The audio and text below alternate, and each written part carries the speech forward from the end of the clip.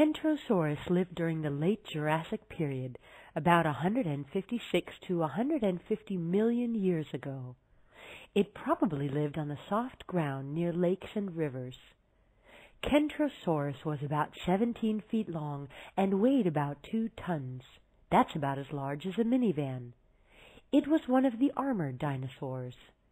That means that it was protected by thick bony plates all over its body.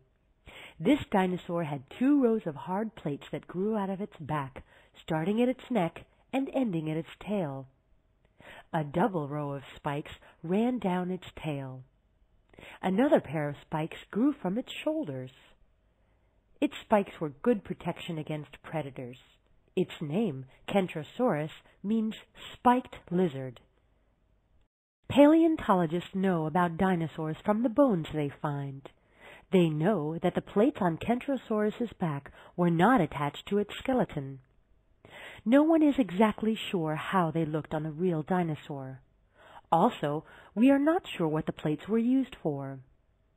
Some scientists believe that they were used to keep the dinosaur warm in cold weather and cool in hot weather. Blood vessels ran through the plates.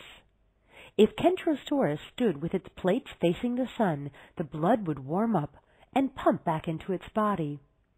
If it were too warm, it could stand with its plates in the shade. This would cool down the entire dinosaur. The plates could also have been colorful. This would help them attract a mate. Kentrosaurus walked slowly on 4 legs. It had big claws on its toes, each one like a horse's hoof. Its back legs were twice as long as its front legs, so its head was close to the ground. It could probably stand on its hind legs for a short time to find leaves on tall branches. But most of the time, Kentrosaurus fed on plants growing low to the ground.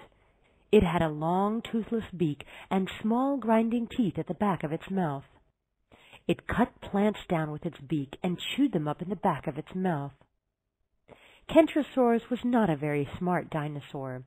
Its brain was only about the size of a walnut. However, it did have a very good sense of smell. This part of its brain was very well developed.